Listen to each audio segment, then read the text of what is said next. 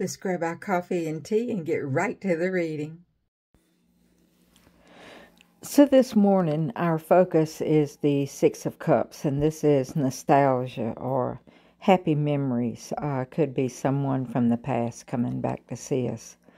Our overall energy is the Harvest Witch, and she asks, what sacrifices have you made for the greater vision of what is to be? This is maturity and satisfaction.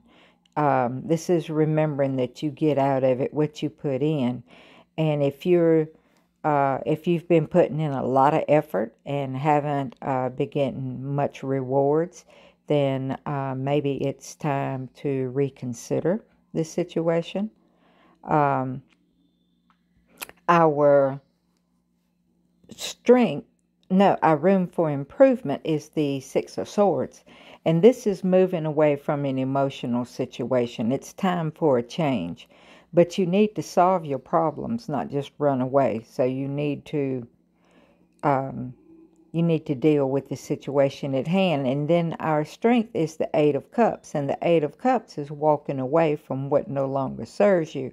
It's a breakup, looking for a new place to live. Our outcome is the Empress. And the Empress is the ultimate mother.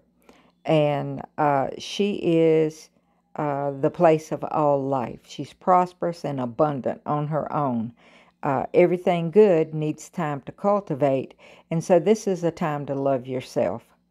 And so the overall message that I got is that we have a situation here that we're thinking back to better times and happy times, but that we know that, what's going on is been emotional, and we're starting now to move away from our heart and start thinking things through with our head and seeing that maybe it's time for a change. We need to solve this problem, or we need to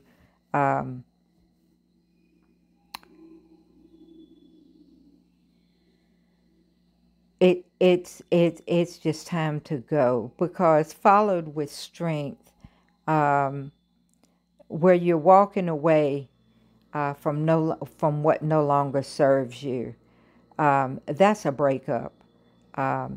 So looking back on happier times, and now got this breakup, it's just time to find a new place to live. It's time to move on, and know that it is time for change. You can still be prosperous and abundant, but you can do it on your own. Just remember that everything good needs time to cultivate. But love yourself and really look at the situation, and remember, you get out of it what you put in. And so it's time to walk away and take care of yourself.